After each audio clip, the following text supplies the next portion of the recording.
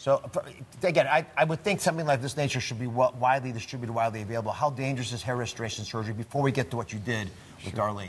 Sure, as a hair transplant surgeon, I can tell you there are real risks. So pain, bleeding, infection, scarring, both physical and sometimes emotional, and poor aesthetic outcomes that can be difficult to correct. And hair transplant surgery has evolved and has improved, but that's still surgery and it still carries all those risks that I What did you described. do to Darlene that got that great result? And how's it safe? Basically, I combined two different types of non-invasive modalities. The first is PRP, which is platelet-rich plasma. So that's basically taking someone's blood, isolating the platelets. The platelets have growth factors that stimulate the hair to grow. So I combined that with a needleless type of technology called jet peel, and that allows the PRP to infiltrate through the skin without actually touching the skin.